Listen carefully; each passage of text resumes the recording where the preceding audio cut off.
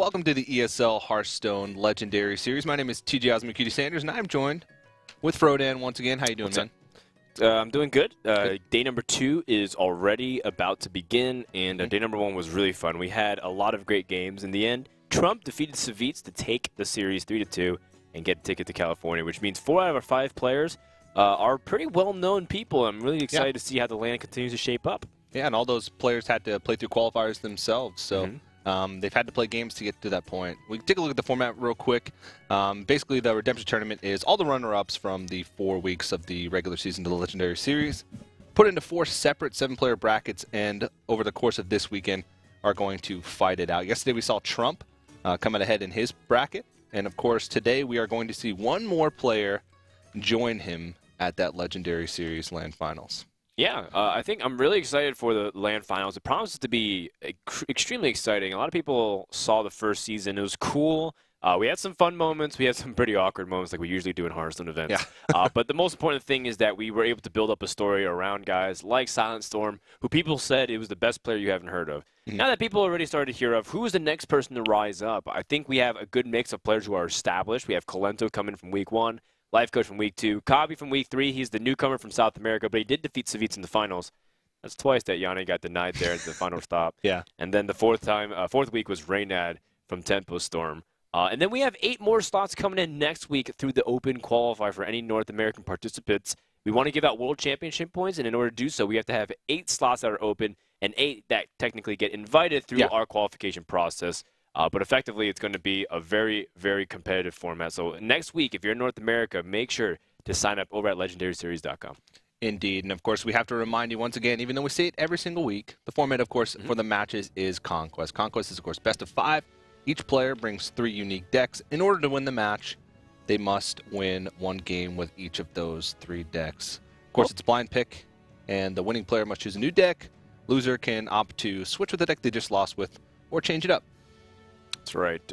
It's really important that we continue to hash this out because we recognize that a lot of users are still new to the Hearthstone experience. They may have seen it for the first time on mobile. If you are an iPhone or an Android smartphone user and you just download Hearthstone, congratulations, you're about to waste a lot of your free time or your actual working time. Yeah, it's a really fun game. I hope you guys enjoy it. We play a format called Conquest, where you have to win with once at each deck. This is because it's a foil from last year, where in 2014 the format was you would play until a deck loses. We called it King of the Hill or Last Hero Standing. And people were just, they want to see more diversity because that's part of the fun of Hearthstone, seeing people be able to play with a lot of different classes and styles instead of just one archetype just dominating like an aggressive deck or, a very slow controlling deck. Yeah, there was players last year who were very adamant about saying their how displeased they were really with hated losing to Hunter, for example. Hunter or Zoo Warlock. Yeah. Aggressive decks that the best of 5 series would last a total of, what, 15 minutes? Sometimes. In the extreme scenario where you just 3-0 because you drew, the aggressive decks drew pretty well, and then unfortunately the opponent did not prepare. Of course, you can always argue that the opponent should have brought decks that were okay against it. It's his fault for not having a good deck against it, because there's no perfect deck in Hearthstone. Is there anything close to perfect, do you think? Control Warrior. You think it's close to perfect? Perfect in the sense that it's so subjective, I suppose. It's like no bad matchups. It's incredibly robust no matter what. I think the closest that ever came was mid-range Hunter's Dominance when it had 2-mana Unleash the Hounds with 2-mana Buzzard. Yeah. And people were starting to really understand the synergy with Undertaker. Like, that was probably the most destructive, crazy deck where just like even its worst matchup was like 50-50. Yeah. Unbelievable. Yeah. Control Warrior, I'd say, might be the most refined just because it's been around for so long without many changes. But no, I don't know about that. But it is definitely really refined. Yeah. But I mean, look, you can look at like Zoo. Zoo is probably the most optimized list in all of Hearthstone. Don't you think? Well, there's like a big the thing is like smudgy line. Control decks can never truly be refined in a timeless sequence because the meta game is always changing, and a control deck always has to react to what another deck builds out. So if they don't have the right response, say they're playing big game hunters and there's no giants or any, like, no one, say all of a sudden people decide to stop running Dr. Boom mysteriously, then Big Game Hunter is not really useful, and so that one card is not really refined. It's pretty hard to subjectively say which deck is like the most optimized, but I would definitely lean over towards that. The Warlock decks are pretty good. I think Face Hunter, part of the reason why it's so strong is because it's optimized in terms of damage. When they found out Worgen Infiltrator was a good card too for it, pretty cool stuff. Yeah, small changes over time. But one of the reasons why we're able to have Legendary Series, be able to fly these guys out to California, be able to have a 16-player LAN, is, of course, our sponsors, Plantronics and Gigabyte G1, are helping us out with the Legendary Series this season and making a bunch of cool things possible. Last season, we had an 8-player LAN. This season, it's going to be 16 over the course of 3 days. It's going to be really crazy, and it wouldn't be possible without those guys. So if you want some Plantronics headsets, maybe some Gigabyte G1 motherboards, head to those links that you just saw below and help support us and support what we do with Hearthstone. That's right. And make sure you guys stay in the conversation as well on social media. Hashtag HLS and tweet at ESL Hearthstone. Let us know your favorite matches, who you want to win, maybe who you don't want to win. Some people are into that as well. And you can even comment about how the production is, any suggestions, feedback, comments, concerns. Not just with Hearthstone. Yeah. Any positories that you have as well. So also, we're giving away Plantronics headsets as well as packs. You can head over to esl.gg/redemption series. Follow the instructions on the screen. You'll be entered into that raffle to win, like I said, the Plantronics headset or even some free classic packs. That's good stuff, man. I'm actually realizing that I'm missing some important cards from my collection. I still don't have, like, I actually don't have Illidan myself. I know Brian Kibler was saying he doesn't have Illidan. I looked at my collection. I was like, I don't have Illidan either. That's kind of weird. I opened a golden Illidan once upon a time, had to disenchant it. That's pretty cool. That's pretty cool. I actually have one of those scenarios where I have a golden legendary, and I can get any legendary I want, but it's golden, and it's Malygos. So it's like a golden Malygos. And so I have a normal one, and I have a golden one. And I'm like, well... You're saving it up? Should I disenchant this golden one so that way I can get any collection and get a full collection? Or should I actually start going on the pay-to-win train and just start getting golden everything and disenchant my regular Malygos? It's quite the conundrum. It is. Definitely is. Yeah. I feel for you. Well, let's take a look at the groups for today. Group B is what we're going to see today. Chakki, Strive, Crow, Cross, Modern Leopard, BunnyMuffins, Lead Paint, and GCT Turret. And we're going to show you Group C, but that's not going to take place tomorrow. But you'll see players like Roger, Zuzu, Luigi's, Cornetto, Luffy, Soundstorm, and Domnus. But we can go ahead and take a closer look at Group B, which is the group that will play out today. GCT Turret gets automatically seeded into the semifinal since he is the only player in this group that finished second place during his regular season week. Everybody else finished below that, and so GTT Turret gets rewarded for his higher placing finish. Everybody else has to go through, and it is single elimination, best of 5 conquest all the way through. The winner moves on to the Legendary Series Land Final. Everybody else gets nothing. There's no prize pool associated, so it's winner take all. Well, they already won some money through the Open Cups, so they have a nice little amount of pocket change. The winner did get a pretty good amount, over $1,000, and now they also get a ticket to the land. So that's really cool for them to secure. Of course, they want to get a little bit more too. There's World Championship points on the line, and being able to get the World Championship points, some people might be wondering, what's it all for? It seeds into the World Championships happening at BlizzCon later this year. And in order to get some of those points, you have to win some of these tournaments or place high on ladder. And ladder is extremely competitive, so tournaments are another format where people can not necessarily go through that grind if they don't want to feel like it's contributing towards anything. Plus, they win some money on the side. Money on the side is always a good thing. But we are moments away from jumping into the first match. It is going to be between Chakki and BunnyMuffins. Now, Chakki participated in Week 3, where he tied for 3rd place. He had an overall game score of 7 wins, 10 losses. So he did pretty well, making it to 3rd, but his game score tells a different story.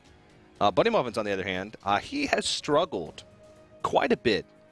In week number 4, which was the last week they were broadcasted, he tied for 7th, or that's the first player to be eliminated. He had an overall game score of 1 win and 6 losses, and overall, his overall record in games that were broadcasted, so on Twitch TV or otherwise, games that were broadcasted, BunnyMuffins has a total game record of 2 wins and 18 losses. Ooh. Yeah, that is very, very rough. And so He's obviously made it far in qualifiers. He qualified for Season 1 of the Legendary Series, so we got to broadcast and cast him last season. He's qualified for many other things as well as this season of the Legendary Series. But once it comes down to the matches that matter, he struggled quite a bit. So we'll have to see if he can turn that around. And it's going to be Warrior versus Rogue first off. Now, Chakki messaged me last night, and he said, TJ, you better ESL? Oh, yeah. you better have your SM Orc emote ready tomorrow, which led me to believe that Chakki's going to be going back to his roots and playing 3 very hyper-aggressive decks. He's got the lineup to do it. Rogue, Hunter, and Warlock are his 3 classes. And this Rogue deck, as we saw, has Shadow Step, Arcane Golem, Loot Hoarder, Goblin Auto Barber, double Arcane Golem. So I imagine this is just a super aggressive Rogue deck with Shadow Steps, Cold Bloods, Tinker Sharp Royal, where you just go super aggressive, super quickly. And I've actually seen this deck make quite a resurgence lately, if you can call it a resurgence. It sort of reminds me, at least the idea of it, to Backspace Rogue, which was popular a couple months ago. But it's a really exciting deck. It's been a deck. while since the aggro Rogue has actually been viable. It's back when the reason why it even first came to existence was, I guess you can say that Miracle Rogue was so dominant and popular that, 1, it was unexpected, but 2, the fact is it was a very good at killing Miracle Rogue, the best deck at the time, because Rogue had to use its own hero power to trade a lot. So cards like, you know, the anything that like got Cold Blood, like Argent Squire or something like that, got a double dip damage. It's just like insanely powerful. Yeah. Slightly awkward first set of turns for Chakki, though. This deck sort of relies on having really quick start. Yeah, very explosive start. And he's just got a handful of 3-drops, which I can imagine he doesn't really have many cards that are more expensive than 4. He might even like top out at like Tinker Sharp Sword, which might be one of the highest drops in his deck. So, well, talk about impromptu, build your own deadly poison. Goblin Auto Barber, definitely one of those cards where people were thinking upon GVG release to be like one of the really good, solid value cards. Yeah. It just hasn't really found its way into many decks because it's relative low power level, just compared to having other things in the deck that are more valuable. It's also awkward. I mean, on turn 2, you want a dagger. Then on turn 3, you don't really want to play an auto. Well, you Goblin can. Auto Barber. You can if you want to put like a True Silver Champion on board or something. Like you attach that in a Deadly Poison, but then you don't have the Deadly Poison for the SI on turn 4. And it messes up all these normal paradigms that you're used to in the Rogue deck. And so it's curious to see that Chakki's attached it in this, but I don't mind. I personally love playing it in Mech Rogue because it's really useful on things like the Cogmaster's Wrench, which turn it into a 4/3 weapon. I know that all too well. TJ knows that all too well. We played a best of 5 to start off the day, and TJ beat me really badly in the first game. And then lost. Well, barely. Well, actually, it was funny. We should actually tell how this series went throughout the rest of the day. But for now, focusing on Chakki's play here, the Loot Hoarder definitely seems to be the best way because he needs to get rid of this Armor Smith. Super problematic because you don't want the Warrior to be gaining too much life here. Yeah. This deck can actually piece together large burst combos in the late game relatively easily. Arcane Golem, Shadow Step, Cold Blood. It's sort of reminiscent to the old Miracle Rogue style. It just can do the burst combos a lot sooner. And the burst combos have more flexibility because Arcane Golem, of course, you can play a couple turns earlier than Leroy. You can fit more than one set of the combo in, at least nowadays, with like double Shadow Step. So... Well, there's a couple of choices here for Chakki, or sorry, for BunnyMuffins. He can go for Dread Corsair and start putting out patrons. He could have gone also really defensive on the Sludge Belcher end, and honestly, both are okay considering that you saw Goblin Auto Barbers, you see Loot Hoarders, so you have to understand that this deck already has to be pretty aggressive. Wolf Rider. Yeah. Now, I guess the good side is Wolf Rider. I mean, it doesn't necessarily get taken advantage of by the Grim Patron effect. It just trades in, right? Yeah. This is definitely one of the rougher decks, though, to go against, because Patron Warrior has gotten pretty decent at handling aggro. I used to think that Patron Warrior was pretty bad against aggro, but with the inclusions of Armor Smiths and Sludge Belchers, they have been able to handle their fair share without losing too much potency as a burst combination deck. Yeah. I feel like this is one of the aggro decks that it should struggle with the most. But I think so. Yeah, just because it's got not more reach, but more, I want to say flexibility, but I'm not sure if that's the right word. Just because the hero power alone is so much different than Hunter or Warlock, because you can actually interact with the board with it. It's not just one-dimensional in the fact that, oh, you either do 2 damage to their face or you draw a card, which drawing a card is good, but usually the hero power just allows your cards to go further instead of needing to draw cards. Well, it's really interesting to see that the Cold Light Oracle is going to end up drawing more cards for a combo deck, but, I mean, this is kind of what needs to happen in order for Chakki to put on reasonable pressure. Yeah. You want to kill them before the cards that you give them from Cold Light Oracle make that much of a difference. Right. It usually is your reach, assuming that you're top decking and trying to find the right answer, and then all of a sudden use Cold Light to dig a little bit deeper. Immediate draw impact as opposed to like a Novice Engineer, which draws only 1. Yeah. I wonder. And since you're controlling the draw in your turn, like you said, the immediate use, you can make immediate use of the cards where your opponent has to wait till the next turn. So drawing cards on your turn is more effective than drawing cards on your opponent's turn. Well, BunnyMuffins did end up drawing a weapon, and weapon with the Dread Corsair makes it free. So that's 5 mana remaining, and he can set up the Sludge Belcher afterwards. I mean, there's a lot of ways to utilize the fact that a lot of cards have been reduced in cost pretty effectively here and gain back a lot of tempo on the board. And he's seen the Wolf Rider, so he knows exactly the purpose of this deck. So Battle Rage, that's also doable because you have the Cruel Taskmaster, which can take out the SI7 agent, and then the Dread Corsair gets charged as well. You can toss into Battle Rage. That seems like a very greedy play, considering that you already have a lot of cards. I still like, this original play that we were talking about. The Sludge Belcher opens up a window of you to set up other things like the Pilot Shredder, so that way it just doesn't get sniped easily. Yeah. And Cold Blood is pretty rough. I was talking to Hyped about Cold Blood in the current meta, and it's just too inconsistent. Sometimes it's just not the 4 damage. It overkills a lot of things too because of Sludge Belchers. And he said, I was like, well, what did you play instead of Cold Bloods? And he was suggesting other cards that could really fit into it. Shadow Step wasn't one of them. In fact, he's Shadow Stepping his Cold Light Oracle. Yeah. Just to find better answers. And in fact, I think that's why in the last turn, BunnyMuffins decided to kill the 2-power Cold Light Oracle as opposed to the 3-power SI Agent. Which seems a little weird since he's putting down Dread Corsair and SI Agent can trade in where Cold Light Oracle can't. But he was trying to play around the ability for Chakki to Shadow Step the Cold Light Oracle because he didn't want him to draw into more reach, which is a pretty good read. I mean, I guess it's not that tough because you see Wolf Rider, which Wolf Rider, when you see a Wolf Rider, Wolf Rider is pretty obvious. Yeah. Here we go, one more time.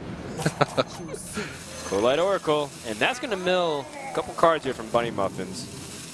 Azure Drake, so that is what tops out. Warsong Commander, number 2 gets burned. Not sure how relevant that will end up being, considering that one Warsong Commander might end up doing the case here. Still no second Grim Patron, but there is a Frothing Berserker.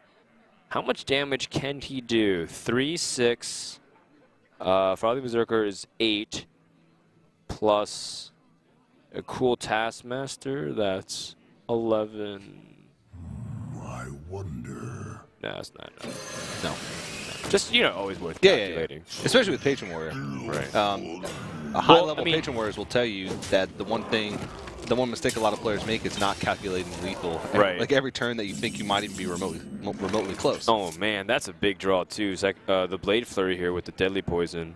One thing to consider, too, is, the damage from the hand, because how much can you just generate with, like, an Unstable Ghoul, Frothing Berserker, and a Warsong Commander? with some whirlwinds. I think someone was telling me how Death's Bite with Dread Corsair plus a War Song, Frothing, and an Unstable is 20 damage. Yeah. And like that's comparable to Leroy back in the day, or as long as you have something to hit the Unstable goal into. Yeah, the Power Overwhelming combinations with Faceless Manipulator. Yeah.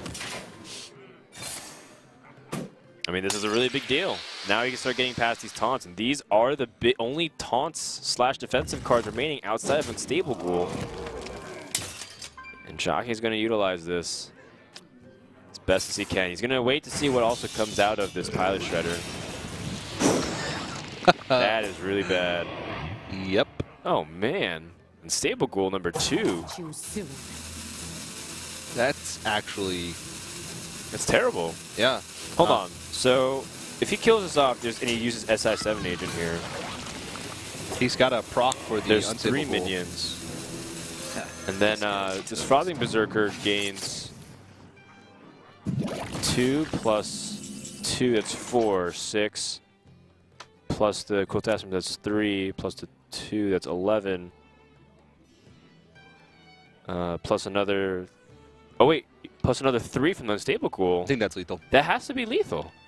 Yeah. Because he... Oh, yeah, can he fit in the Fiery War Axe attack as well? That's 2, 4, 7...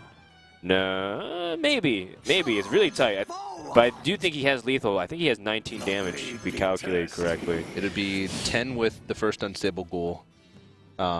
What? No. Oh, I forgot the Warsong Commander counts as minion, so he definitely has lethal now. Yeah. Yeah. So he attacks into this twice.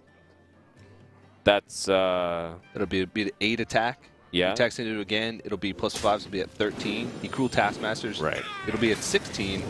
So no, that shouldn't be. Oh, wait, oh no, he'll get the 2 damage from the Cruel Taskmaster. right, so exactly. Yeah. Yeah. So the 19, 2 overkill. right? Yeah. Yeah. Or 18 or 19.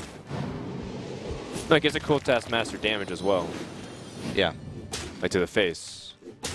Oh yeah. Because the Cruel Taskmaster exactly. also take damage. Yeah, he sequenced that really well. Yeah. Okay.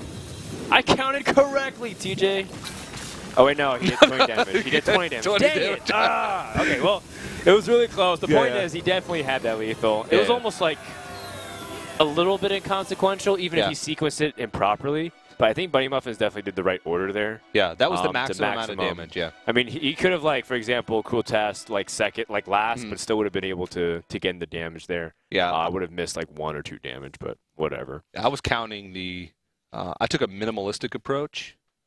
So I was counting just the amount of damage that you would need to like just lethal him without overkill. Just because that's, yeah. So I was right by my logic. You're always right, TJ. Yeah. You're always right. Well, BunnyMuffins is going to take game number 1, and road deck not working out so well for Chakki that game, but he did have a pretty rough start. And I'd imagine that deck would. A lot of it depends. It depends what type of tech the Sludge Belchers were tough to get through. Yeah, that's right. The Sludge Belchers definitely were, I think, a hidden MVP. A lot of people could look and be like, wow, of course the Frothing Berserker is like the huge thing. But remember those slimes holding back the gates? How much damage did Chakki have? He had 2 Cold Bloods, 2 Arcane Golems, and a Shadow Step at one point. And he ended up using the Shadow Step for draw because he didn't need it for extra damage. It's 20 damage. So that's 20 damage. And his opponent was at like, 18 health. So he had him covered, and it's definitely doable within 8 mana, 9 mana. So it's one of those things where Chakki could have been 1 turn away from lethal. And he also did have cards like Sap ready to go too. So it's a little unfortunate that he wasn't able to squeeze it out. But he ends up switching it out. And he's going to be trying to see if he can capitalize onto this Druid deck. Now, I have a question. Was Chakki targeting a specific deck at all when he was talking to you? To be honest, I think he... No, because that's the only thing he told me. I responded to what he said about the better have your SM work emote ready, and he never said another word. It was very cryptic and Chakki-esque. Well, I don't think it's very cryptic at all. I think it's pretty easy to crack that code. I think he's playing aggro decks. But then when I meant when I tried to like ask him questions. He could have been trying to mind games me. Right, and he's playing like Fatigue Hunter. Yeah, like 4 or like every deadly 3 shot, decks. explosive shot, multi-shot. Yeah, I didn't really know for sure until I saw his deck lineup. Once I saw Rogue Hunter Warlock, I knew that for sure. Like, he was just going full out aggression. Soulfire for 1 mana. Here we go. Yeah, and I was actually, I can't remember who I told, but one of the production team earlier, I said, Chakki's going to run 3 super aggressive decks, and I wouldn't even say this would be mid-range Zoo. I'm going to guess that this is just straight up good old-fashioned I just want to see like Zoo Scarlet with Implosion. Crusader and like Blood Knight, like the old days. Do you remember that? Yeah, the Blood Knight Argent and Squire the Zoo was decks? well. Yeah. You could Argent Squire turn 1 and then coin out Blood Knight turn 2. It was really, and that could win you games right there. There was a lot of ways, a lot of openings back then that could just win you games. Sure. All right. Now, there's a lot of ways to optimize. That makes sense. I remember Strife Crow ran Arcane Golem and Zoo for a while with Power Overwhelmings. It's a long time ago. Yeah. That was around BlizzCon time. Yeah. So, changed. do you innervate Wrath because you're just like afraid of this? Or I guess you don't. Do you even need to necessarily Wild Growth now? You're pretty much guaranteed to play anything you draw. You for 7 mana, with 2 innervates. Yep. I think you just Wrath here because it's too much of a threat. Yeah. It's a pretty bad hand though. It is rough, especially because he could easily just have another dead draw, like another combo piece, or another Wild Growth. Yeah. And then you're just like, well, this actually doesn't do anything, and my opponent just builds minions. Yeah. There's a lot of dead draws that are in his hand that could make him fall too far behind. And this is a deck that if you fall behind, you pretty much just lose. Now, if you're Chakki, you can definitely put your opponent on like Wrath, right? Like, why would you struggle that long? Because it's either Hero Power or Wild Growth, and Wild Growth's probably like strictly better in that situation. Not that it changes his play. Right. But I'm just like wondering if about there was information giving there. Yeah, if there was something that he could do to play around Wrath, that is a dead giveaway. Wrath for 1 to draw. Well, Ancient of Lore is actually pretty good because he can innervate that out next turn to try and diversify his hand. But his opponent has Soulfire. He's taking a lot of damage so far. So, TJ, why don't you... why do you think Soulfire has just completely rotated out and people use Dark Bomb instead? It's just 1 damage difference, 1 mana difference, and you don't have the drawback of discarding a card. There's not... Since there's more cards, a bigger card pool, every card has more value inherently. At least that's one of the ways that I looked at it. Like, there's not any cards that are just like, well, I could just get rid of that card pretty easily. Because there's cards that I think are really important, especially in the current Zoo right now, where it's like mid-range, where you have a lot of like big creatures that you sort of rely on, like Doom Guards. Sure, sure. Where back in the day, you could discard a Doom Guard and still be okay because people didn't have as many ways to deal with heavy aggro. Ooh. Well, that definitely makes things interesting. It's a lot of damage. Abusive Sergeant and Arcane Golem. Next turn, that is how much damage? Oh, you can't Soulfire for 0. 8, 12 damage from the hand. You know, I understand a lot what you're saying, TJ. I think for me personally, I always thought of Soulfire as not as a 0-mana card and stuff. Well, I guess in Zoo it was. But in Handlock, I always saw Soulfire as a 2-mana card because you would always have to tap for it to replace it. And as a Handlock, you always try to make sure you keep up in cards. So it'd always be like 2 mana, deal 4 damage, otherwise you lose a card. You can always make the assumption that you wouldn't necessarily need that card anyways, that you're going to risk discarding. But now Soulfire would be 3 mana for 4 damage. And that just seems a little bit too slow for what you want to accomplish, especially in some of these demon decks now. So Shadow Bolt. Yeah, kind of like Shadow Bolt. But, you know, especially in some of the demon decks where you really need to keep up some of those cards for synergy. Yeah.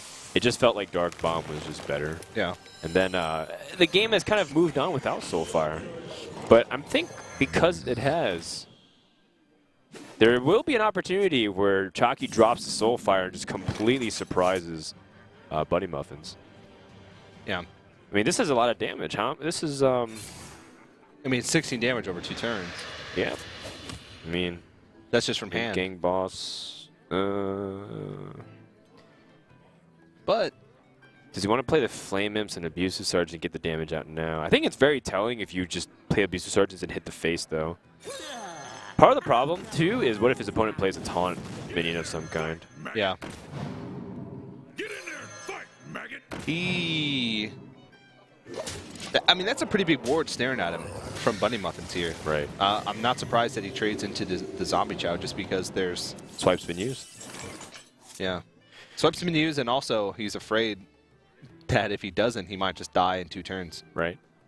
The Abusive Sergeants also represent damage, so Chakki calculating to see if he can take out as much as possible. Bunny, in the meantime, looks like he's... this is also a very, like, awkward situation. It's like, well, do I spend my big minions cleaning up these 1/1s? Or do I start hitting the face because I realize I can do 8 damage to him? Yeah. It's a lot to give up. Wow, he's really respecting the damage. Is it the right choice? I think so. It's only 8 damage from him now. It's starting to dwindle. Right. Dark Bomb. So you got Soulfire and Dark Bomb. It really just is. It's kind of awkward, too. You know, they're right now being separated by Nerubian and Ink Gang Boss. They refuse to sit next to each other.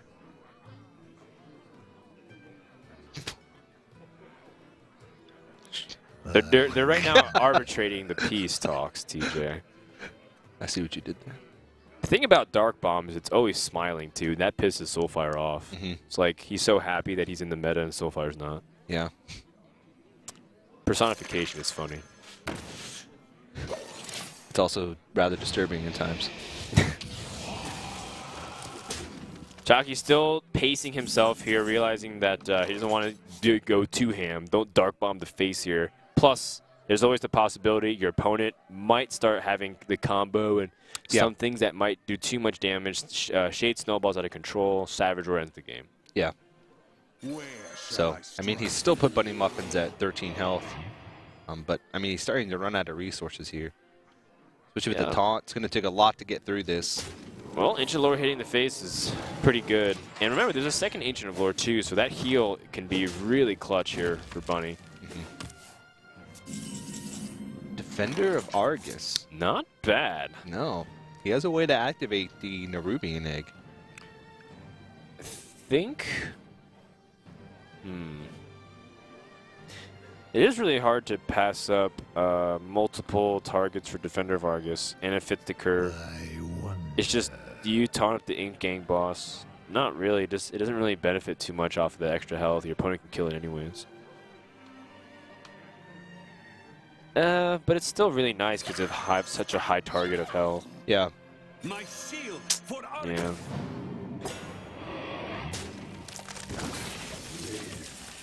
Okay, so he ends up going for the egg trade there, so he can activate the 4/4.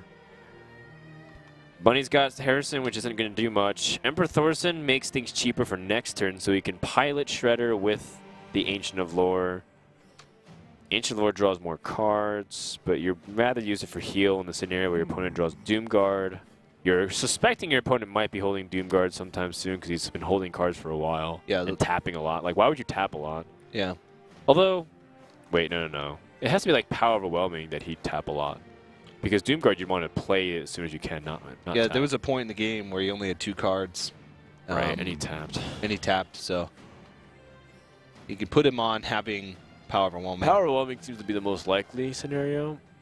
Or something like if it's Zoo and there's Void Callers and there's Mal'Ganis, he's like holding a super powerful Mal'Ganis card. At the same time, one of these cards he's actually been holding since nearly the beginning of the game. And if it was Power Overwhelming, there was plenty of opportunities early on for him to use that. Yeah, so that's true. It's a really hard thing to predict. Let's see. 8 damage from hand, 4 damage. 12. Wow. He's actually on a draw to win the game. Actually, no, because he wouldn't be able to use. Wait. Second Soulfire is awkward. That's. Oh. He can tap? He needed to tap that Soulfire. Oh, man. Wait, he could tap and just, like, play Arcane Golem, Soulfire, discard the Leopard Gnome. So, okay, so that's 4 damage. I mean, he's going to go for it. Yeah. Why not? Soulfire first. This is... Oh! I see the Leopard Gnome discard. That's the second Soulfire. Whoa! And we are 2014, boys. BunnyMuffins nodding. He's like, okay, you got me. Yeah. And Chakki did. Double Soulfire. That was not what BunnyMuffins expected. No. Chakki breathing a sigh of relief, because if he lost that game, it is so difficult to try and capitalize and surprise your opponent again with, like, Soulfires, you know? Yeah. And there was a lot of things that he'd be punished for. I mean, if that discarded the Soulfire instead, he would have put him at 3 health, but he had Ancient of Lore next turn. He had a board that could contest. He was like a Savage Roar draw away from being able to have lethal of his own. So there was a lot of things that he could have been punished for. It wasn't a win-win scenario. That Soulfire not getting discarded was probably what secured him the game. So he would have lost, is what I'm saying. Yeah, it's true. I mean, Leopard Gnome was more damage, too. It was 2 damage to the face. He would have brought But he to had 9 an Ancient health. of Lore. He has an Ancient Lore to heal, and then he can stall for time. Still, though, that was very, very tight finish there for Chakki. Now, he still has Hunter and Rogue up against the Hunter and Druid for BunnyMuffins. Yeah. How does the aggro Rogue do against Druid? I'd imagine it'd do pretty well. Just because if you get a slow start like that, I think the Rogue can punish it even more. Because then then you finally play a bigger drop and he just saps it and then just keeps on going. I don't think, I mean, card draw, what we saw in the first game where if you play a Collated Oracle, I don't think it's quite as effective against, like, I don't think you can use it to your own benefit as much as a Patron Warrior can. Because you wouldn't have been able to piece together that lethal. Where a Druid, I mean, sometimes more cards is not what you need. You need the right cards, but if the cards that you draw aren't the right ones, then it just doesn't really do you much. So I think the Rogue actually would fare a lot better. But he's going to go with Hunter. Can imagine, judging by the theme of decks that Chakki has been going with, that this is going to be a Face Hunter. Yeah, the Face Hunter seems to be more aligned to the theme. Sometimes it's a little bit bad to bring decks that don't necessarily fit a certain theme. So, like, if you bring 2 aggro decks and then 1 mid-range deck, unless the mid-range deck is, like, super powerful and robust that can tackle most matchups, it's a little bit inconsistent with your game plan. So all of a sudden, it's like you win twice with aggro decks and then your mid-range gets capitalized upon. Yeah. In Conquest, you're more rewarded for having a singular point of view, whereas you're trying to focus on targeting one deck or one type of deck, than having like a blanket. Because if you put them in a position, your opponent in a position where there's one deck that they can't find a win with, that's all you need. Because they have to win with all 3 of their decks. That's why having a theme and having a singular approach, I think, is a lot different than trying to blanket counter a bunch of different things. Yeah. Sound like my English teacher. Talk about the symbolism of all our decks, TJ, and how it relates to the time periods and blankets of our motifs and symbolism and the iconoclastic sets of time. Deep. 500 essay due on Monday. Snipe! Okay, so there is a deck out there. By the way, that Max No was from Viper, not from the deck. There is a deck out there that I think Stan Sivka was pioneering. And Stan Sivka, the DreamHack Bucharest winner, and he also qualified for Game House Cup #3. He's going to be there. The guy is also literally talented at everything in life. He's like a god at ping pong. He's fit. He's good looking. He's good at card games. He really, literally has it all. And he's also a phenomenal deck builder. He was playing with Snipe and it's like the top 10 legend, and also using it to win some tournaments. I'm really impressed by people who can utilize Snipe timing correctly, because it is a hard card to play right. If you just play it improperly, it just stinks, and it's like a dead weight in your deck. It's like, oh, they play Sludge Belcher, and you still have to get through so much. And like Hunter to get through Sludge Belcher that gets sniped is really inefficient. You play Animal Companions, those trades well, that kind of stuff. This Hunter deck, though, seems like it is really weak against a mirror matchup when you're facing off against a Face Hunter. Especially Snipe. Snipe is incredibly ineffective against Face Hunter because, well, I mean, it can get a charger. But like cards like Animal Companion, it's a spell, so it doesn't even, it's not even affected by Snipe. Right, exactly. There's so many ways for it to not be really powerful. Ooh. Now it's just like crossing the fingers on the abusive sergeant. No, right in the chest. But this is a lot of damage. So the thing about Snipe is that it's really great against Warsong Commander. They play Warsong Commander, Snipe. Or even on turn 5 where you expect him to have Death Spite. And the Grim you Patron. play the Grim Patron. Sniped. Count him out. Sniped. Yeah. Yeah, and back in the old days, I tell the story sometimes. Snipe was fantastic as a tech card in the Miracle Rogue days. That's right, against Gadgetan Auctioneer, or Yeah. if you know Leroy's like their only minion remaining, Yeah. they just Leroy and Snipe.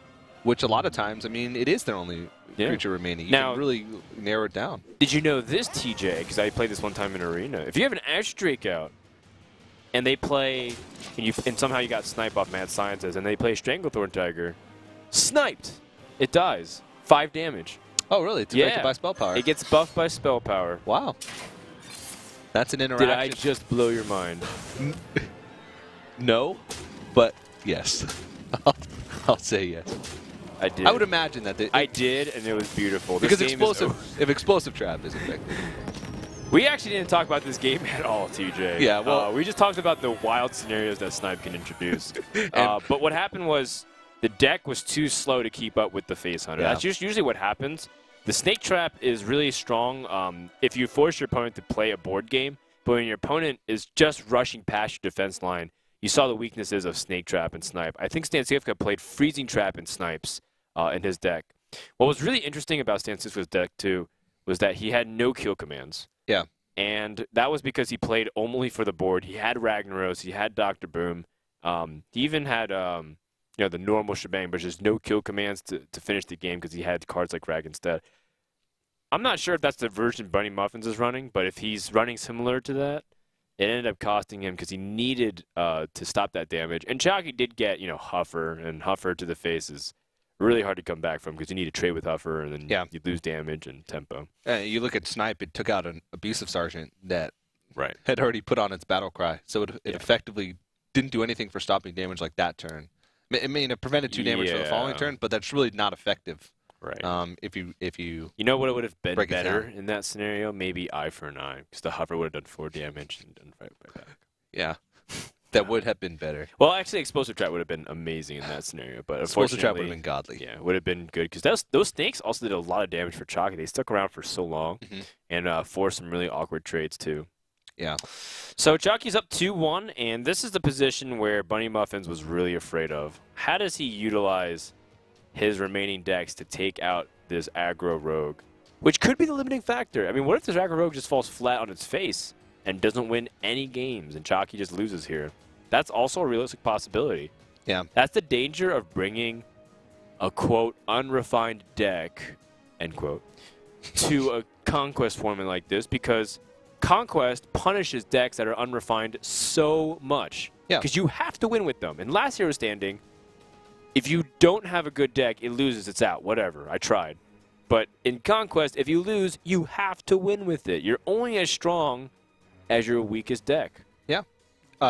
I'm not sure if this deck is completely unrefined because. Well, I'm not saying it's completely unrefined.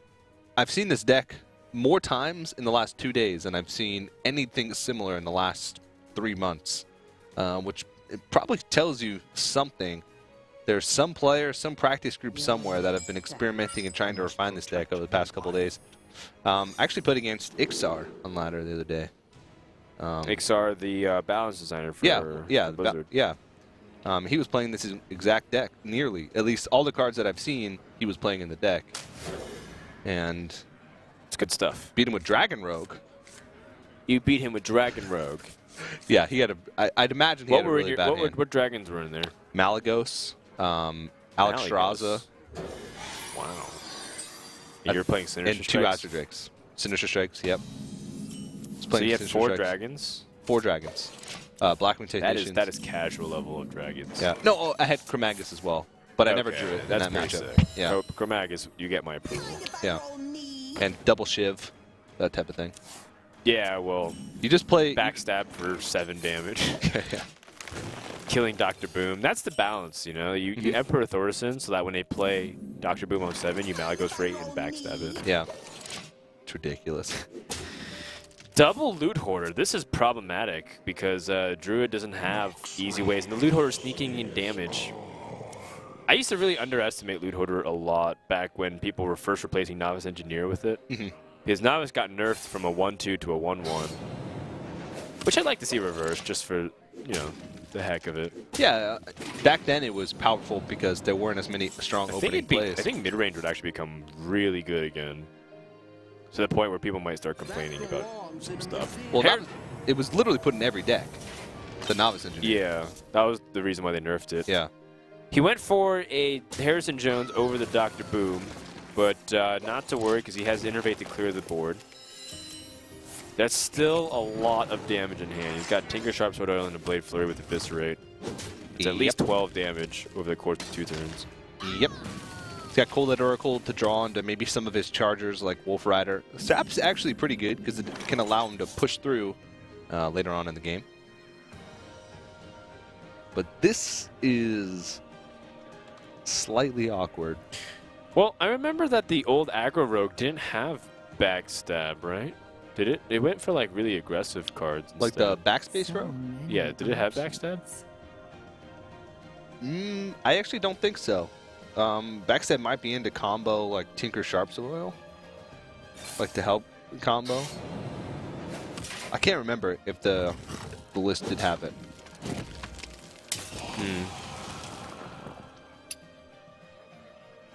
He actually might just pass. Well, backstabbing this doesn't actually accomplish anything unless he wants to eviscerate it. So he does end up eviscerating just because he doesn't want to take that kind of pressure. Yep. To be fair, Harrison, 5 damage a turn is no joke. He would have been able to clear it the turn after with like backstab SI agent, but that is a lot of damage. And this is not what Chakki wants to see. He has an empty board. He just had to use backstab and an eviscerate to clear Harrison Jones. Yeah. But now he sets up another weapon, and he's got Deadly Poison, Sharp Sword Oil.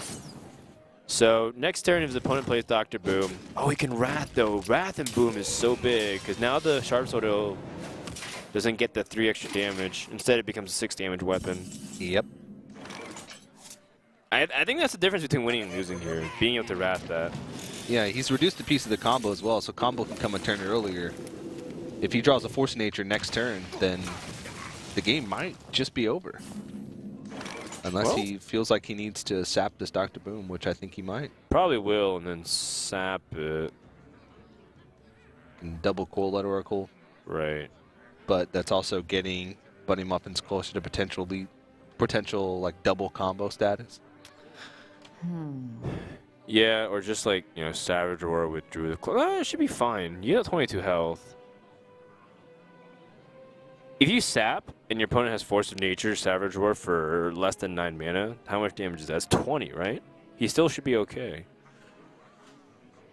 Hypothetically speaking. Yeah, and that's a possibility that he could trade in his bombs and get both on 4 damage. So it's maximum 22. So if you play Sap, and he go ahead and plays that one more time, what's your plan then? A big Blade Flurry will just encourage like 8 damage to your own face. Yeah. And you're going to be struggling with combo. He needs a charger. Like, he needs like the Cold Light to draw into things like, what's it called?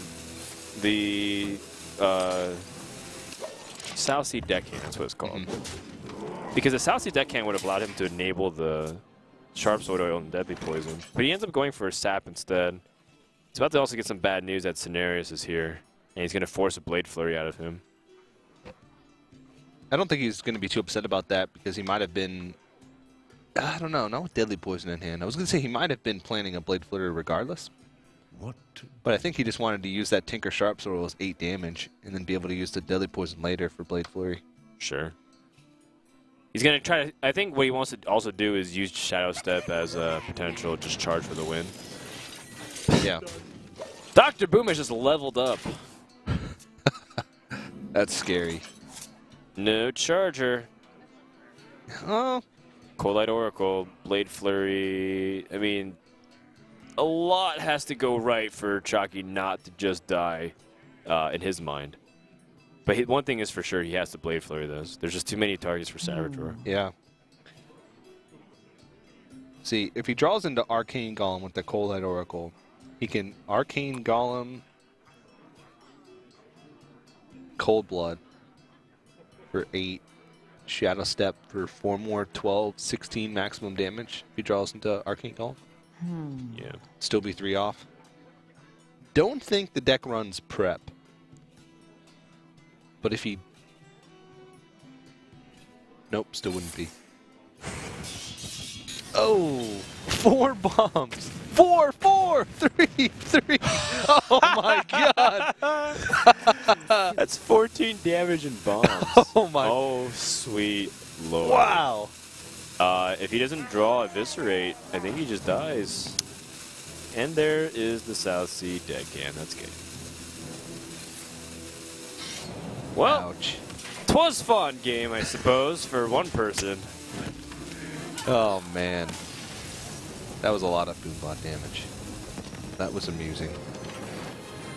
Yeah, bust out the trumpets indeed. BunnyMuffins ties it up, and the Druid escapes the claws of the Rogue. And once again, we brought to the question can we see this Rogue deck win a game? Oh, well, Should Chakki just have played Mech Shaman? potentially. I don't know if this Hunter is going to be able to deal with the Rogue, though. The Hunter seems like it was definitely Yeah, I targeted think so. more towards slower decks, Being maybe the Patron Warrior, the Handlock, Yeah. But and maybe the Hunter as well. against Like, super fast decks, yeah. I'm not sure how effective it'll be. it's a good question. Not too sure myself. We're gonna see. It's been a very good win rate for Hunters when they're not playing other Hunters so far in the Redemption Tournament. BunnyMuffins at least has sent it to the game number 5. I think this is the best position he's ever had in the series so far. Yeah, this is, I mean, he has the same amount of wins in this series. As he has in his entire broadcasted career. Yeah, and He's doubled up. He's doubled his wins for the Legendary Series already just in this best of 5 alone. He was the first player eliminated in the regular season week that he played in. And it was pretty rough. He lost to 2-Wet 1-3 and then lost to Domdus 0-3 in that first week. Yeah. Or in week number 4, but that was his Legendary Series week. So he's had a rough time. Maybe one best of 5 victory is all he needs to just unlock all of the potential. To lava shock him? Yeah, it's just trapped inside those large framed glasses. All of the potential. Maybe he just needs to take them off, and it'll all come out. Those are some pretty big glasses for sure. Yeah. Watch your... We can give... No. I was going to say we can give him the benefit of the doubt and just say that he might just have their normal sized glasses and he has a really small head. But I mean, those are pretty big glasses. He could watch 2 IMAX films at the same time using those glasses. you save money. I mean, I know I have pretty big glasses as well.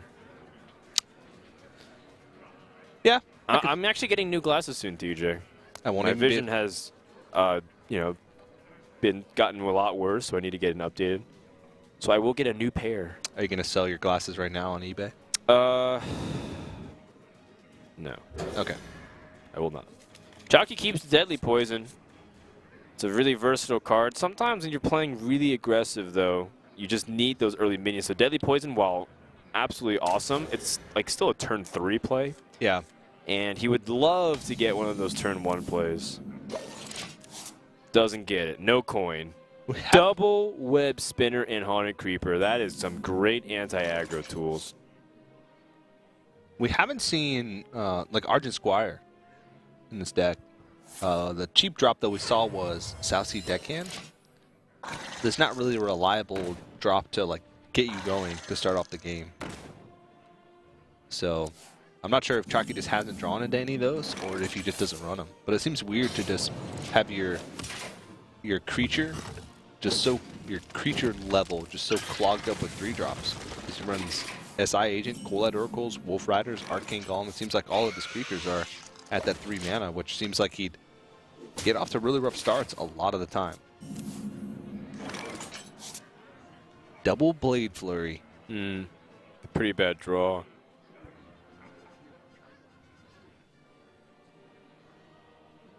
I mean, I think his hand's bad enough to where he can just Cold Light Oracle. Yeah, so that's definitely a possibility. just to see how things would go out. But the problem with Hunter is that you're giving him more cards to curve out, and curving out as a Hunter is like the most important thing as a mid-range. If you just play like Hero Power and pass, you set up for a Deadly Poison SI. If you play Wolf Rider, it just dies to the Haunted Creeper. So it seems like this is the least bad option. And that Stranglethorn Tiger did come from Web Spinner. Yeah. So even though we talked yesterday about the possibilities of Stranglethorn Tiger in mid-range Hunter, which used to be an include back in the day. I mean, it's really powerful if you need to get that latent damage in, you know? The fact is, it stays hidden for a while, and then all of a sudden it pops out. It's guaranteed damage. Right. People always talk about, like, the effect of Lotheb, the effect of Sylvanas, the effect of Shield Maiden. They just forget that the 5/5s hit like a truck. Yeah. And sometimes those cards are removed on the first turn they're played. Stranglethorn Tiger, I mean, it's guaranteed damage, and even after the guaranteed damage, you have to still get through the body as well. So, Chakki even playing around the possibility of Hound Master. He's going for every single type of play around as possible, but instead, SI will be taken down, so that way he can set up the way for the Stranglethorn Tiger. looking kind of grim. Well, he's got Blade Flurry now with Wolf Rider. That's kind of okay, actually, considering that you would force your opponent to trade into it. And you might get Wolf Rider to attack twice. He's taking a lot of damage, though. And this is sort of what mid-range Hunter loves. They love to, as long as, especially against aggro decks, if they've controlled the state of the board and have the initiative going into turn 5, turn 6, turn 7, as long as they have plays for those turns, I mean, those are the power turns for mid-range Hunter. Because that's like Sludge Belcher, Lotheb, Stranglethorn Tiger, then Savannah Hyman. But if he plays Lotheb, that means Wolf Rider double dips in damage. If he plays Sludge Belcher, that's what really gets complicated, because then Cold Light has to dig out a sap. But if you dig out the sap, you get more damage in again. He could also just go completely ham and Wolf Rider Cold Blood for the guaranteed damage. He Cold Lights instead. More damage coming into the hand. Shadow Steps, another 4 damage. So he's got, or sorry, not 4 damage, 3 because the Wolf Rider is 3 damage. Oh, wait. Yeah, okay, sorry. So he's got 3 damage, 6, 10, 14 from the Cold Blood. He's 8 damage off. He's still got a lot of draws for damage in his hand. Arcane Golem. That's 18. Nope, that's 19. Arcane Golem plus Shadow Step and Cold Blood is 12. 16, 19 damage. 20 with the hero power. He doesn't have to worry about it. He can actually attach Cold Blood onto this and just hero power down. Yeah, because with Shadow Step, either way, that Cold Blood's not going to ever attack twice. So getting the 7 damage in. This is so crazy. Wow! And now he's 1 damage off lethal next turn? Yeah. 4. Yeah, he's going to be 1 damage off. I mean, he's assuming this is dead. This Wolf Rider's dead. To be an absolute miracle on ice. If it survives. Unleash the Hound to kill off the Wolf Rider. Chakki's also on a clock, though. I mean, he's taking 9 damage this turn. He's staring at a board with 9 damage on it. Big deal, too. Is that it? Yeah, that actually, is. That's exact lethal. Wow. Oh, no, that's a little bit over. Yeah, 1 damage over. Oh, man, BunnyMuffins is tilted. Oh, he came so close to redeeming himself. And he's going to lose. No. Oh, man. Is that a BM? Brutal. Oh, no. No, that's not a BM. He didn't attack with the Arcane Golem. No, he did. Oh, did he? He was going to be 1 damage over there. Now, that's BM. Okay, okay. Yeah. Overkilling him by 1. Have you no manners, Chakki? Wow, what a scary moment for the Dignitas player. He thought that maybe that was the end of his run, but he squeaks out past BunnyMuffins, who, you know what, he had a lot of interesting choices throughout that game, too, even though it was like, oh, yeah, you know, he had to defend against the aggro, but he chose to go for the Tiger over the Sludge Belcher to get more damage. He decided to race. Yeah. He was 1 turn away, effectively, from killing from killing that Chakki. kind of stuff. And if he did, maybe he had an opportunity to play Lotheb, deny the spells, because you know that deck revolves around spells, the oils, the deadly poisons, the flurries, the saps. So it's one of those things where there's a lot of interesting decisions that could have actually been made that treat out into different results here. And I kind of wish I could go back and see what happened. But the bottom line is BunnyMuffins decided to invite his opponent into the race, but that rogue deck has just so much quick damage burst. And that was a turn 7 kill, just like the old days. They called it turn 7 rogue in Asia because of how fast it was. Because where the deck originated was from Asia. Well, it was Chakki. He will be playing GCT Turth, who got that bye for the first round later on. But of course, the next matchup is going to be between Modern Leper and Lead Paint. Modern Leper we saw in week 4. Lead Paint actually was one of the players who qualified twice. So that's right. He'll be play today and tomorrow. Today and tomorrow. But I'm sure he wants to get it out of the way and try and win today. If he wins today, then he'll just won't be participating. My apologies. He plays today and Sunday. Oh, really? Yeah. Tomorrow is the Silent Storm group. All right, well, that should be a really exciting matchup. Of course, we have that matchup plus many more here in the Redemption Tournament of the Hearthstone Legendary Series. Don't go anywhere.